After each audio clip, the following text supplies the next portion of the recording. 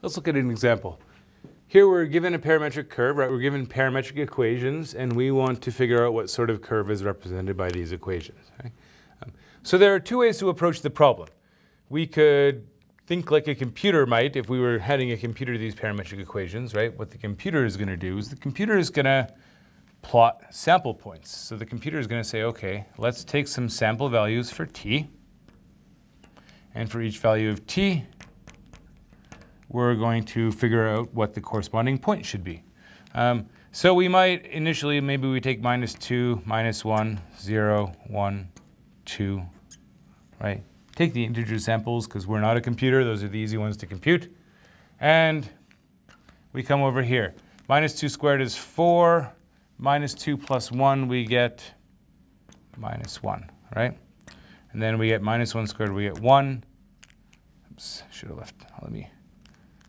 Let me leave a little bit of room. I want to add maybe some non-integer samples in here in a minute. So here we're going to get 1, 1 minus 1, or -1 plus 1, we get 0, sorry.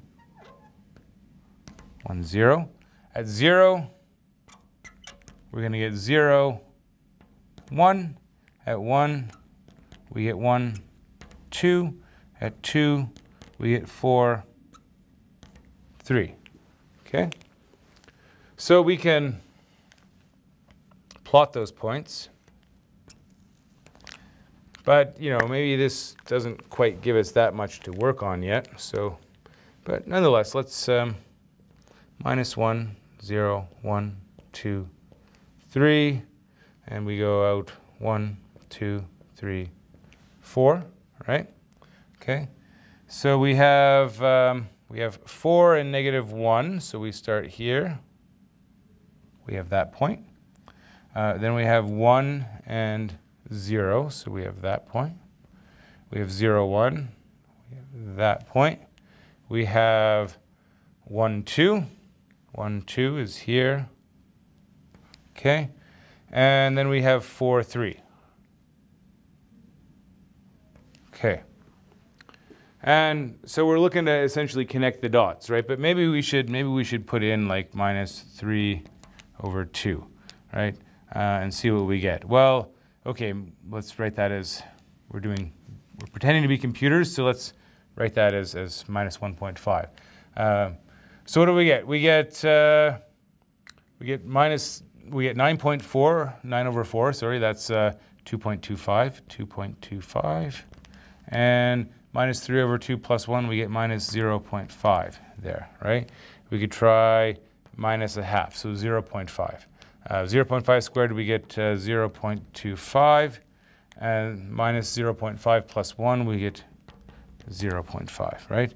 We try +0.5, we get 0.25, right? We get 1.5.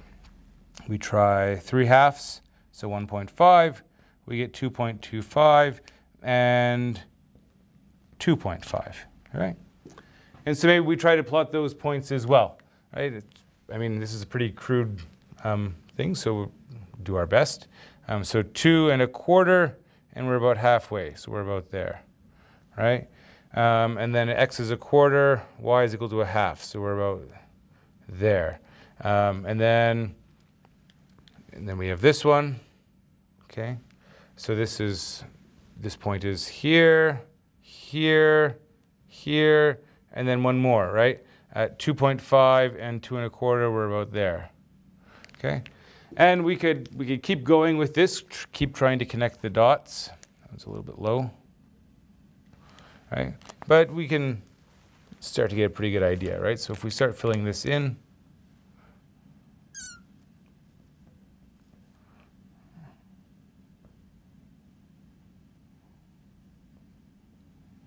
we get a pretty good idea of our curve. All right, there it is. Okay. All right, so we get that, and we might look at that and say, it looks vaguely parabolic. And so you say, okay, I think that's a parabola. Is it a parabola? How can I actually tell that it's a parabola?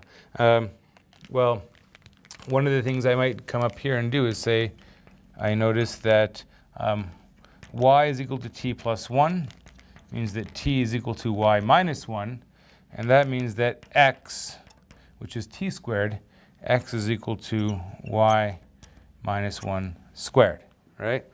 And in that form, I recognize a parabola, right? It's a parabola opening to the right, shifted up by 1 unit, which is exactly what we have.